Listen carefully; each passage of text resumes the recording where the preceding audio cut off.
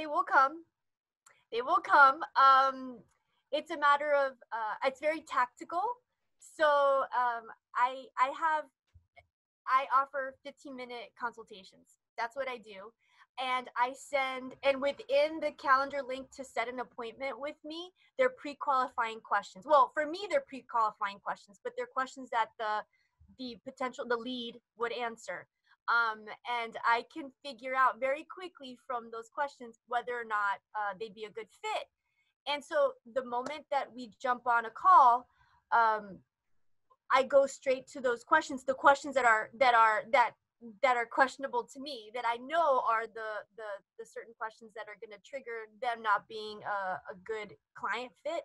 And I'm always very transparent, very honest. And I will say, you know, if they have no budget, let's say, I ask, and they say, oh, I just need the numbers, you know, to prepare the tax works. And I tell them, like, look, I got to be quite honest with you.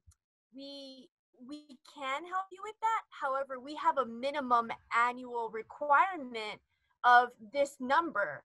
And so, you know, if it meets this number, then yeah, we can work together. And then if you were able to sign on a monthly basis, this is when the engagement looks like. So it's really educating that person that I'm speaking to.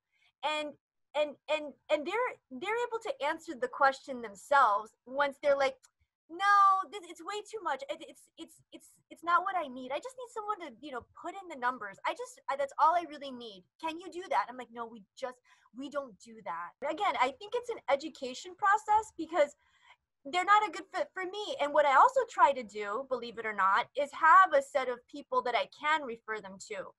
And I know there's other advisors out there that do help I don't want to say, well, the clients that just need their numbers crunched for tax work. And I reach out to them as a possible solution.